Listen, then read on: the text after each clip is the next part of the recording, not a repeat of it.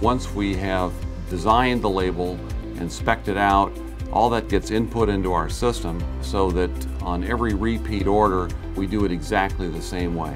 It is very important to follow a job recipe rather than just reinvent the wheel job after job. So we do have job recipe for every job that we manufacture, but we're able to run jobs over and over and over again, following the same recipe, using the same materials, so customers can no longer have issues with their products.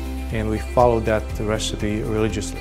It's critical that you design your system in a way that not only assures that you deliver the right product to your customer, because it's all about meeting customer requirements, but that you have a repeatable system that all of your people understand, all of your people follow, and that they do the same things in a consistent manner every day for every job.